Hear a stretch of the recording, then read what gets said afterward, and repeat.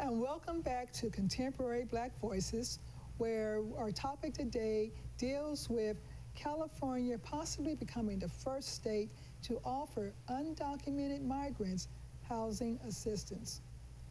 So, and I have today also on my right, I have Caleb Alexander, and to my left, I have Eller Winston, as you know, they're co-hosting today with me. So I want to read some stuff off before we close off this segment. Black, indigenous, and people of color are overrepresented among homeless populations.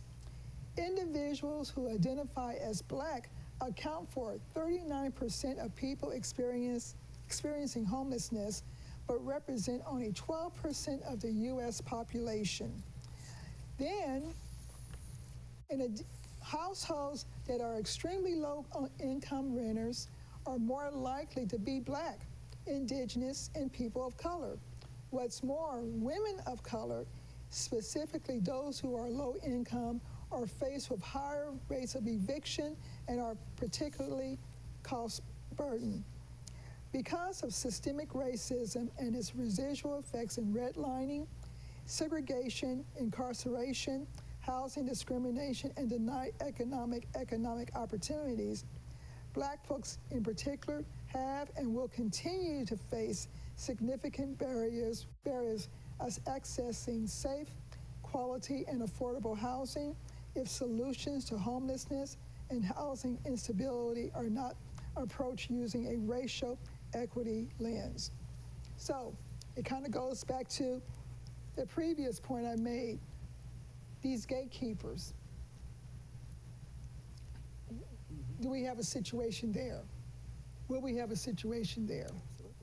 Absolutely. Absolutely. Yeah. I mean, you see it here when people go to apply for different programs or different aid, different assistance. There's always gatekeeper. There's always again, it's systemic. You know what I mean? And it's always been systemic. When Black folks went to go to apply for loans back in the day for housing, for business, the gatekeepers denied it. When they needed assistance through the Veterans Administration or the Farm Bureau. So they were denied from agricultural loans. You know what I mean? And so there are always gatekeepers, and there are always mechanisms that they use to deny Black folks. Okay. And that's definitely still going on. Mm-hmm. Right. So with that in mind, Ms. Winston, give us some of your final thoughts about the topic. My final thoughts are, again, what are the qualifications we must have to be able to get these benefits? And why can't we, for some reason, surpass their qualifications? That's my takeaway. When are we going to have the chance to qualify for homes, for home loans, for colleges outside of Black colleges? When are we going to have that chance? My takeaway, again, I'm very disappointed. This is a touchy subject. And my children have to grow up in this. How can I make that change? Okay. Caleb, what are your final thoughts? So, no, I mean, a couple of things. One, I worked at a Sober Recovery Center, and at one time we wanted to expand the program to have a residential facility for veterans. Veterans cannot get the help they need because if veterans go into a residential rehab, they get charged by the government for misappropriation of government funds because they're using government funds, their VHX. Right, the veterans. They're using their VHX it's evidence that they're using their VA benefits or checks from the government for drug use. So they get charged. They can lose their veterans benefits. So if you ask what can the government do to change that because of veteran housing, veteran homelessness, they can change that statute. That's one. Allow the veterans to get the help that they need in rehab so that they can participate in programs that will get them sober and get them back into the economy, make them productive citizens again, and get them off the streets. So that's one thing the government can do. The other thing that I want to touch on with this program, like my sister was saying earlier, as far as the numbers. And so I know I've said this a few times, but the numbers are this. Every other population is on a decline. Mm-hmm. U.S. White population, European population, China's population is declining dramatically. Japan. Japan, India's population is going to peak within the next 14 years, and then it's going to start a sharp decline. The only population that is rising rapidly are black folks. And so within the next 75 years, black folks will make up 50% of this world's population. 50% of the world's population. So imagine if 50% of the world's population were unified and spoke with one voice.